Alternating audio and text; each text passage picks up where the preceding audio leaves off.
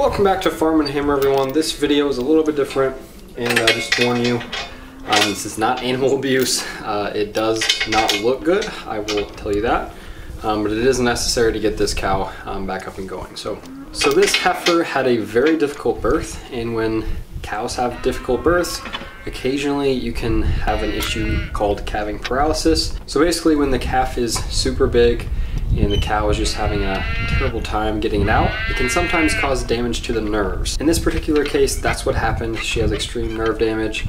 Her back legs are not working, so she'll try to get up. She can get her front feet out from under her, but she can't get her back legs to move. Sometimes this is chronic. They end up just honestly being put down because they don't get better.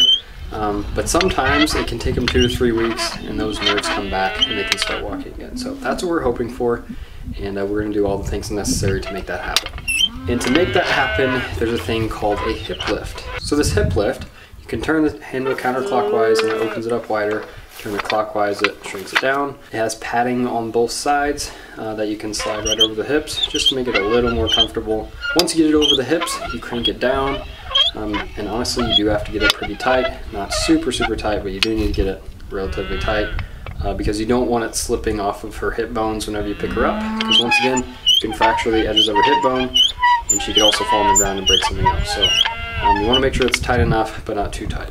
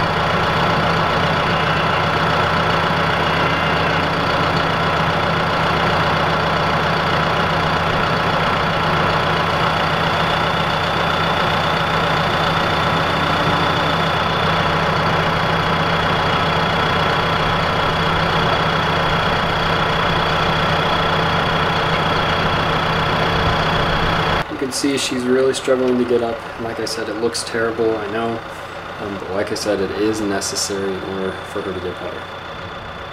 The point of this hip lift is to get some more circulation in her legs. When she lays down on the same side every day, one of her legs is not going to be getting circulation. She's going to cut it off. Once again, this hip lift is just to get her up in the air, get her used to standing again, get some blood flowing, and hopefully get those nerves starting to work again.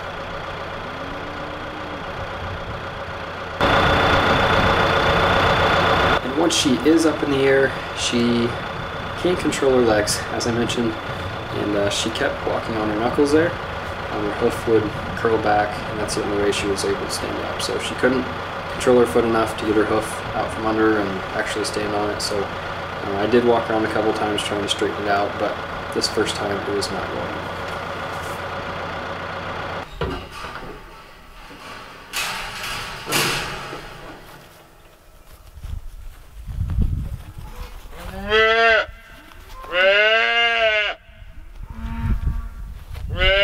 Now I'm bringing all the little calves in. Just trying to get one at a time. These calves are a couple days old, and they're still kind of used to drinking off the cow, so I'm trying to help them out, show them where the udder is, and get them started. Her calf was big, it was also dead, so she doesn't have a calf to nurse. Because she's half dairy, she has a ton of milk, and if you don't milk her out, she also has a chance of getting mastitis, and that can also, once again, make her sick and eventually kill her. To prevent that, once again, you just have to get all the milk out of her like she would be nursed by a calf. We got 3 little calves to bring along, and once again, I don't expect her to raise all of these calves when she does get better, but I do want to get all of the milk out of her as quickly as possible because I don't want to hang her in the air too long, because once again that can also do damage. So by the time I pick her up and set her down, I want that to be 10 minutes or less. So the calves have about 8 or 9 minutes to drink, and then I'll put them back in their little cage there. So just don't want to hang her in the air too long and cause more damage.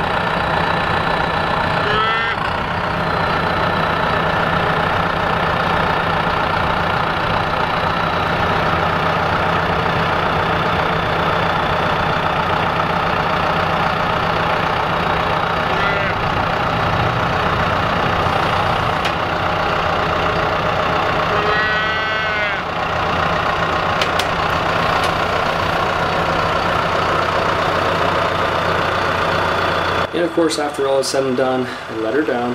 Once again, I know it looks terrible, but it is necessary. Just trying to get her down. There's no easy way, or graceful way to do it.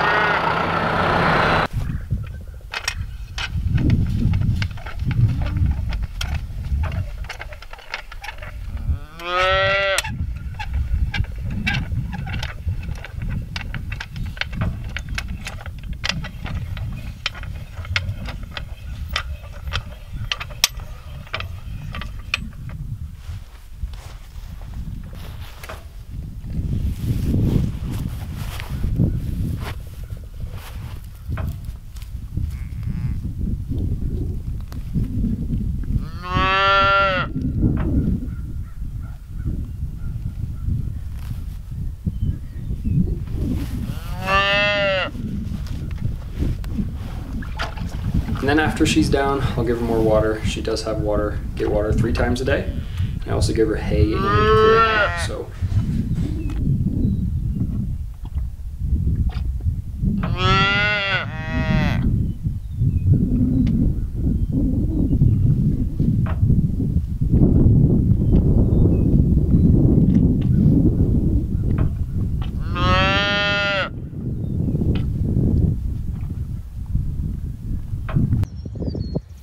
Guys, this is a week and a half since the first time you saw me lift the cow up.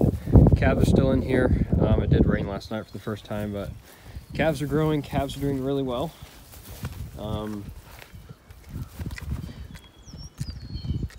They like this little pallet here for shade. So anyway, so I know a lot of you are wondering why I have the calves in this little cage, why I don't just let them out in this field here. And that is because whenever I come to lift this cow up, I have to get them out and show them where the cow is, because they still don't know where the milk comes from. So I do have to handle them twice a day, every day, show them where the milk is. And I don't want to come out here in the dark in the morning before work and then be a half mile that way. And yeah, so this is easy. I don't have to look for them. They're also safe in here. There's a bunch of coyotes around here, and these little 40-pound Jersey cows wouldn't really stand a chance against coyotes. So they're safe in this little pen here. But as you guys can see, the good news is this cow, I helped her up this morning. Tractor broke down, so we are now using the Dewey's bed with the hip lift. But I lifted her up this morning, and she is currently standing all on her own, trying to balance. And this is the first time she's actually stood up by herself and been balancing herself. So this is a little over a week and a half in the making, and she is making progress. So just because your cow is paralyzed from calving does not mean she can't eventually get over it. Sometimes it is temporary, sometimes it is permanent. So I'm hoping this is a temporary case. Her back right leg is doing great. Her back left, as you can see, she hasn't been able to straighten it out all the way yet. But she's been standing here by herself for about 10 minutes. When I did get her up the first time, I did have to stabilize her from her tailbone here because she was tipping side to side. So I just held her here until she figured out how to stabilize herself. And now she's standing on her own. She's eating grain. She was drinking water there. Yeah, so big improvements. Like I had mentioned, I know the hip lift does not look humane. It does not look good. But it is what you got to do, and it does sometimes, like in this situation, it does really help, and it allows her to stay on the farm. And I know a lot of people wouldn't have the patience for this, but some farmers do, and I'm one of them. I'd rather give every animal a chance if they can. So anyway, I think she is going to come out of it. As you can see, she is a little wobbly still. Let's see if she somehow, normally, there we go, okay. I don't even remember what I was saying now. It's definitely not fun for the farmer to do, because once again, it looks terrible. We know they're in pain, but it is what you got to do, along with rolling them over every day. So, anyway, this is a success story. I will try to keep you guys updated. Hopefully here in another week, she'll be getting up on her own.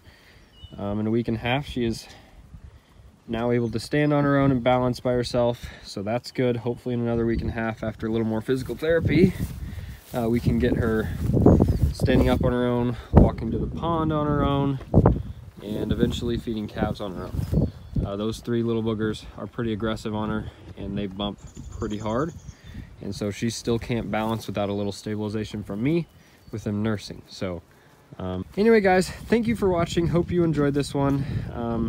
Like I said, with a little more physical therapy and work with her, I think she'll come out of it. I think she'll be able to walk here in a week. So anyway guys, thank you for watching. Hope you enjoyed this one, and I will see you all next time.